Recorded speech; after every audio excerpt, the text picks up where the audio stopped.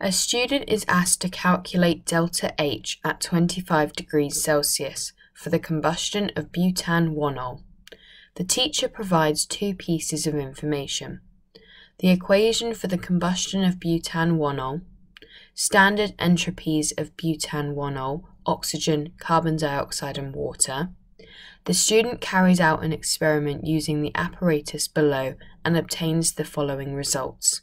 The specific heat capacity of water is 4.18 joules per gram per Kelvin. Use the information on the previous page to calculate delta G in kilojoules per mole for the combustion of butan-1-ol according to equation 2 at 25 degrees Celsius. Show all your working. Firstly, let's highlight the key pieces of information. Our first key piece of information is equation 2.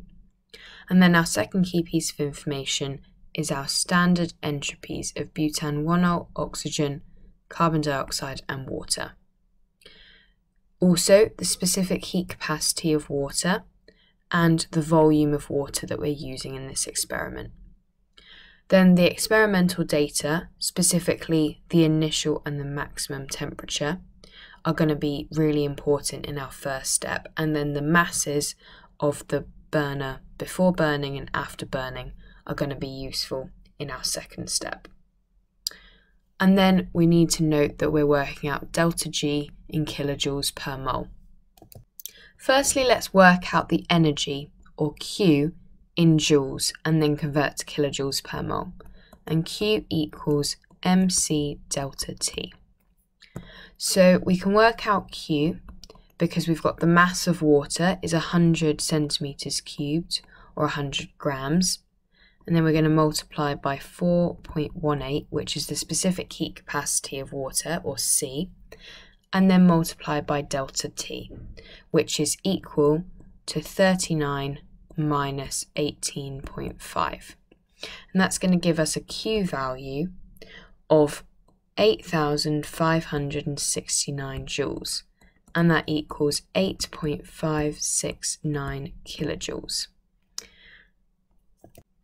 Using the equation triangle of mass divided by moles times relative formula mass, we can work out the moles of butan-1-ol.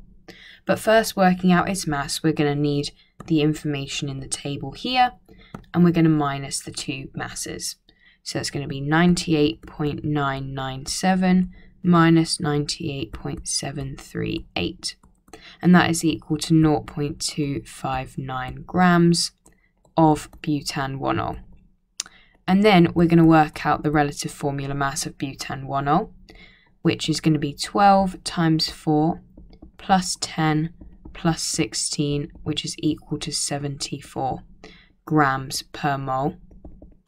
And then using the equation triangle, we can do 0.259 divided by 74, and that is equal to 3.5 times 10 to the negative 3 moles of butan-1-ol, which we can then use later on in the question.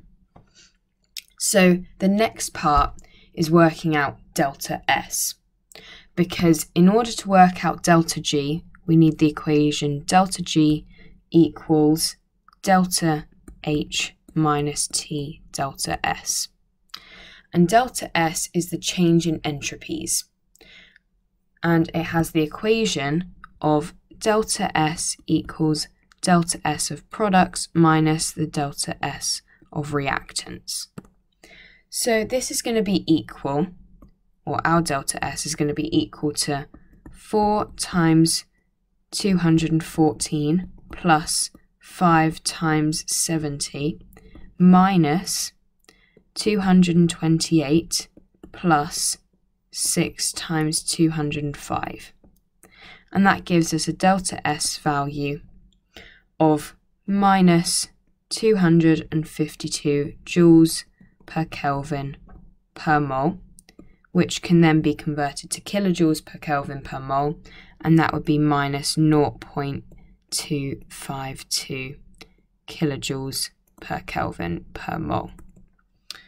And now, working out delta G with all the information, we need delta H. And we can work out delta H using our Q value of energy and our moles. So delta H is equal to 8.569 divided by 3.5 times 10 to the negative 3, and that equals minus 2,448 kilojoules per mole. So then delta G is going to be minus 2,448 minus 298 times minus 0.252. And that equals minus 2,373 kilojoules per mole, which we can then write on the answer line provided. To get the 7 marks in this question, you get a mark for working out Q, you get a mark for working out your moles of butan 1-ol, you get a mark for working out your delta H, which I've written here as minus 2,448. I've added the minus because it's a combustion reaction and that's exothermic. And then you get a mark for working out that delta S is your delta SP, or your change in enthalpy of products, minus your change in enthalpy of reactants. And then you get a mark for working out that that is minus 0.252. You get a mark for working out your Gibbs free energy, or your delta G. The first mark comes from just stating the equation and plugging the numbers in.